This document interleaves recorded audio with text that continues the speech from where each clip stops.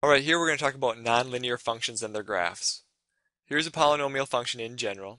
Notice the degree is the n, so that's the nth power is called the degree, and it could be a positive natural number, so 0, 1, 2, 3, 4, 5, 6, 7, 8, 9, 10, 11, keep going, and that's the highest one. And then it goes down by 1 and down by 1, etc. For example, a polynomial might look like this. It has negative 3x to the 10th plus x to the 5th minus 3x squared minus 4.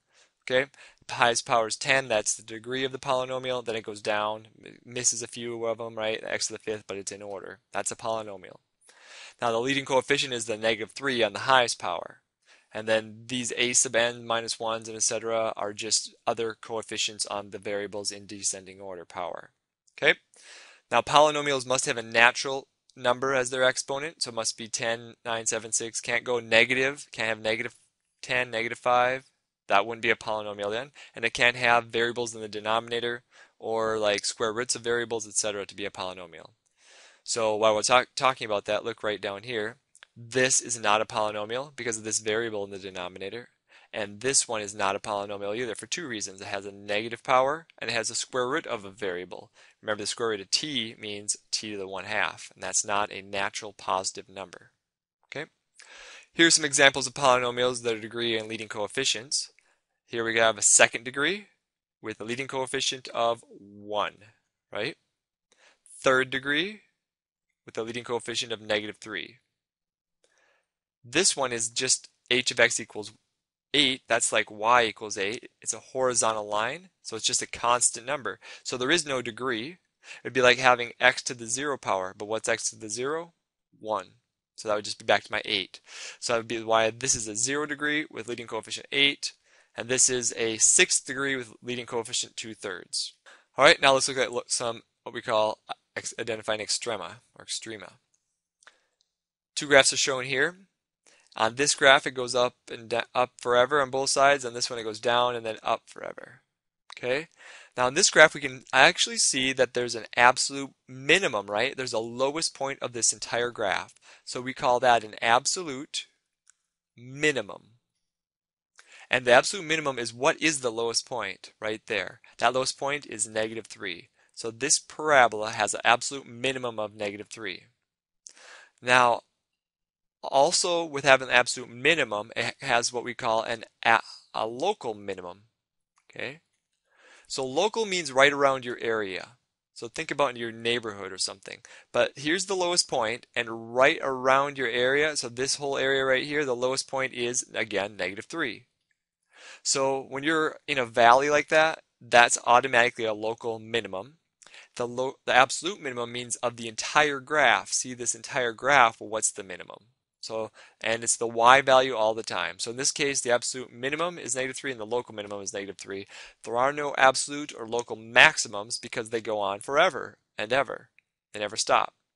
Versus over here, look at this one. This hill, there is a local maximum right there at the top of the hill. Local because just around this area, it is the highest portion, right? So we say local max. And that local max is 10.1. Now over here, there's a local minimum, right? Right around that area, and it's negative 2.09. So local minimum, 2.09, and it's negative. Now is there a maximum? No, this isn't the tallest portion. This isn't the lowest portion. So the tallest or highest portion or maximum goes on forever, and the minimum goes on forever. So there is no absolute for max or min in this case. Versus over here, this is the lowest, right? All right, so that's absolute minimum and maximums. So here kind of explains it again what I just did and how to find them. So here's another example. Goes on forever, goes on forever. If it goes on forever and ever up, there is no absolute max. Is there an absolute minimum? Yes, right there. So let's write that out. Absolute minimum, negative 1.9. All right, now let's go through and find the local minimums. Local minimums occur at the valleys. Local. So local minimum of 0, right? Another local minimum right there, negative 1/2. Are there any more local minimums? Yep, this is also a local minimum though, right? Negative 1.9. Okay, because right around that area.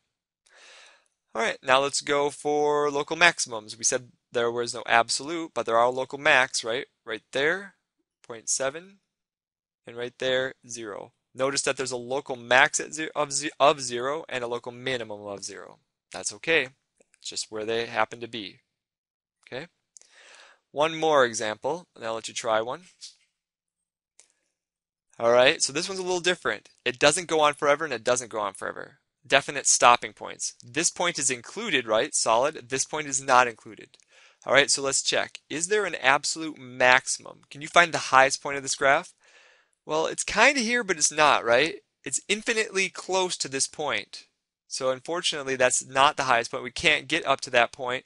So there is no absolute maximum because it gets closer, infinitely closer. It's not defined exactly at negative 1.2, 3.78. So there is no absolute max. Is there an absolute minimum? Yes, there is actually because it's defined right there at negative 5.23. So negative 5.23 is considered the absolute minimum. Now the other question is this a local minimum?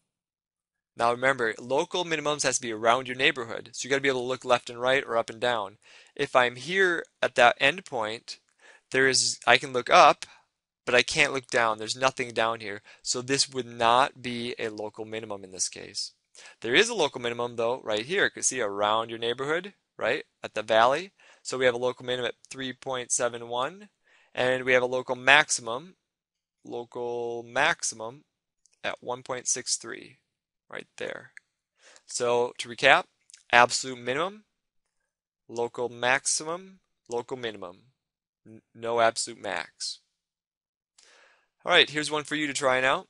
And what I'd do is I'd pause it and see if you can come up with the absolute maximum, the local maximums,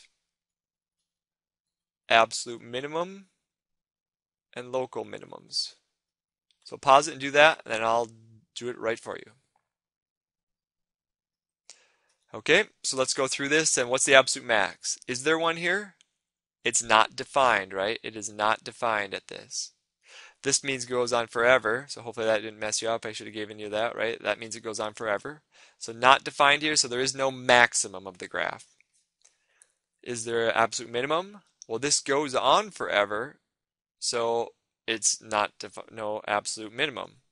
So this one, it keeps going down forever. This one, it stops at right there, but it doesn't quite get close enough to define at 1.1, 4.43. So no absolute max and no absolute min. Okay, what about locals? Yep, there are some of those. Let's start with local max. Right there, right? 2.27. Another one, 0.887. Okay, and then minimums, negative 0.887 and negative 2.27. Right there. There they are. So there's two local max, two local mins, and no absolutes in either case. Hope that helps.